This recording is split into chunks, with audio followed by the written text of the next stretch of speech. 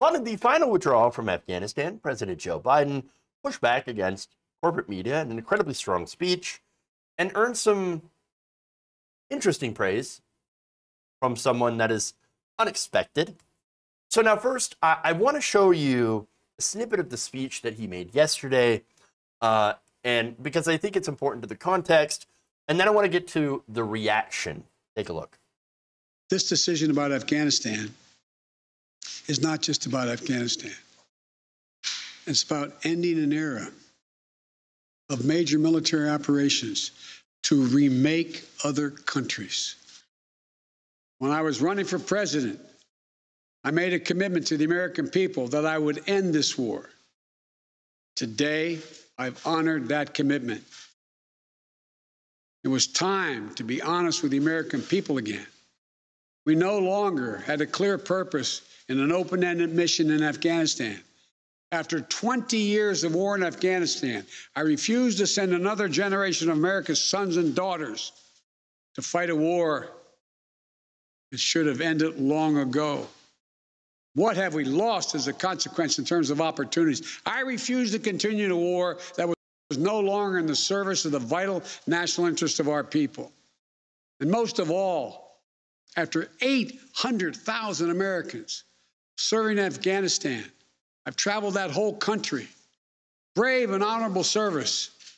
After 20,744 American servicemen and women injured, and the loss of 2,461 American personnel, including 13 lives lost just this week, I refuse to open another decade of warfare in Afghanistan. Now look, out of the gate, pretty strong speech. A pretty strong rebuke of corporate media and their, of course, lust for war. And so I like that. I want to see more of that kind of Biden. In fact, here's what he also said. Well, I take responsibility for the decision. Now, some say we should have started mass evacuation sooner, and couldn't this have been done in a more orderly manner? I respectfully disagree. So basically, Biden he's out of fucks. And he just basically told, in the nicest way possible, in the most politician way, he told the media to go pound sand. And that's interesting. So now the White House did not expect the media to turn on him on that issue. But again, when it comes to war, the media is massively pro-war. And so it did.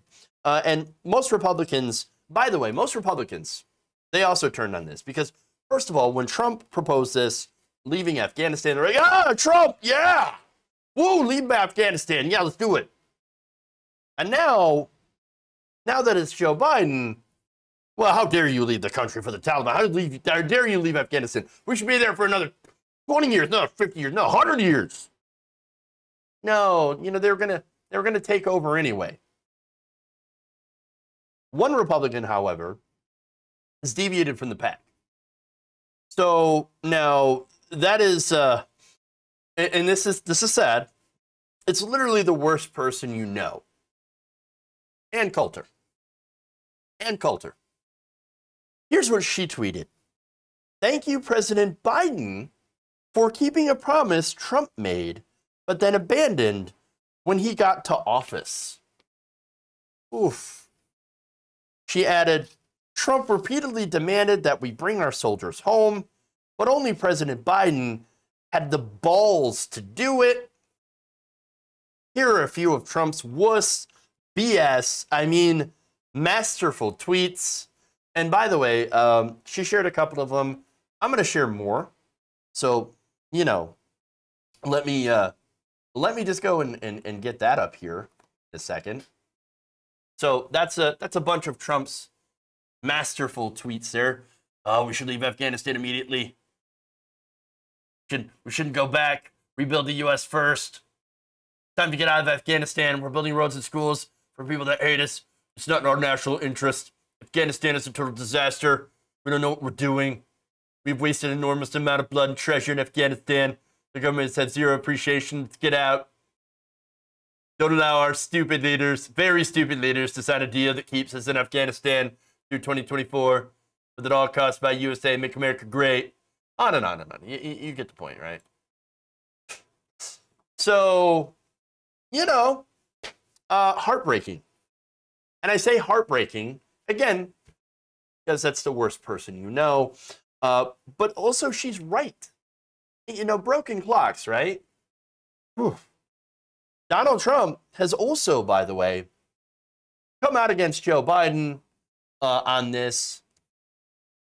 I want to show you here. This is a video from his rally last week in Cullman, Alabama. Take a look. Biden failed totally on the pandemic, and he's now overseeing the greatest foreign policy humiliation in the history of the United States of America. This is the greatest humiliation I've ever seen. Biden's botched exit in Afghanistan is the most astonishing display of gross incompetence by a nation's leader, perhaps at any time that anybody's ever seen. Name another situation like this. Vietnam looks like a masterclass in strategy compared to Joe Biden's catastrophe. And it didn't have to happen. All he had to do is leave the soldiers there until everything's out. Our citizens, our weapons. Then you bomb the hell out of the bases. We have 5 bases. And you say, bye-bye. This will go down as one of the great military defeats of all time. And it did not have to happen that way. This is not a withdrawal. This was a total surrender. This surrender for no reason. Oh, let's just get out and then bomb all of our bases. You realize, like, you're going to bomb places that the Taliban now has. So that means you're going to bomb the Taliban and get us back into another war.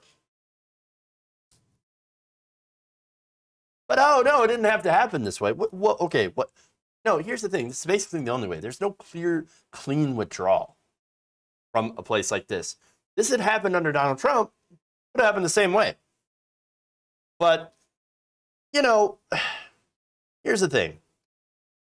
Trump didn't have a plan. Remember when we waited for his terrific, phenomenal, and fantastic new healthcare plan? Yeah, it didn't happen. Why? Because he didn't have one.